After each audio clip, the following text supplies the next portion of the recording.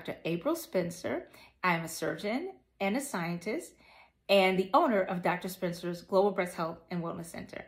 Today, I'm going to be discussing a topic that's very common, and that is breast density.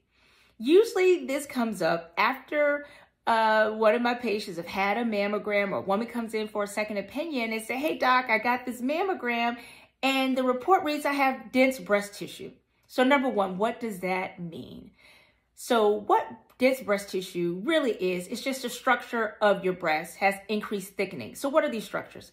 Fibroglandular elements. Fibro means firm, glandular means glands. And so on mammogram, these structures appear more solid or more white. On a mammogram, you'll see three main colors: black, white, and gray. So on one end of the spectrum, white is what the density appears. It's an opacity or whiteness in the background of the mammogram because those structures are thicker or more solid. On the opposite end of the spectrum, you'll see black, and usually that represents fluid. And then right in the middle, gray, which is fatty tissue that envelops the breast. So in terms of increased density, oftentimes a woman's breasts are more dense the younger we are, and as we age, that dense or thick breast tissue is replaced by fat. So instead of the mammogram being majority white, it'll appear majority gray or black because it's been replaced by fat. Now, how do you diagnose increased breast density? It can only be diagnosed on mammogram. So on the mammogram, the radiologist interpreting the films will grade or rate the density based on how opaque the mammogram is compared to the fatty tissue in the breast.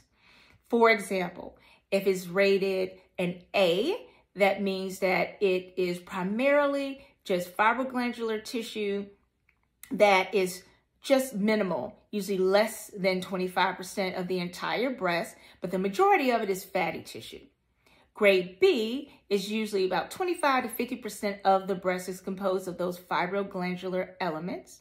C is usually if it's greater than 50 to 75%. And then you have D, which is the majority of the breast is completely whited out.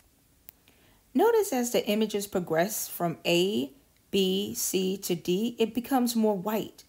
The whiter it is, the more fibroglandular elements that are present, and also the more challenging it might be for us to visualize masses within the mammogram.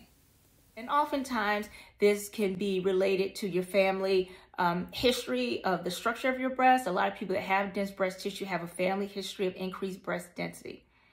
So most women want to know, well, okay, I have increased breast density. What does this mean? Is this a bad thing? So if you are told that you have increased breast density, be aware of two things. One, it may make it more challenging for the radiologist to see any dense masses that are in the breast, whether they're benign or non-cancerous or cancerous, because they're going to appear the same color as those fibroglandular elements, which is white. It doesn't mean it's impossible, but oftentimes we have to employ other imaging modalities like an MRI or breast ultrasound to get a better view.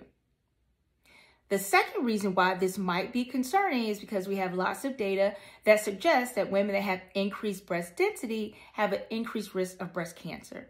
And right now, we don't know why that correlation is there. So we are looking to doing research and figuring out why is the increased risk of breast cancer associated with increased breast density. Now, a lot of women want to know, well, what can I do about it? Can I eat anything different? Is there a special diet? Are there any vitamins that can make this breast density go away? Can I just work out more? And the answer to that is simply there isn't anything you can necessarily do about your own breast anatomy. There are things you can do to support your breast health. One thing that is data proven is vitamin D does help support breast health. So that's one thing in terms of supplements. In terms of maintaining a healthy lifestyle, it's not going to necessarily change the breast density. It will reduce the volume of fat in the breast, but the density will remain the same. So where we are with things is the next question people want to know, well, if I've been diagnosed with a mammogram that has increased breast density, what do I do about it? What are the next steps? So the main thing is to talk to your healthcare provider. If you have a mammogram that's been rated 1 with increased breast density, make sure that you see the healthcare provider, because you may need to alternate your mammograms, your screening mammograms with an MRI.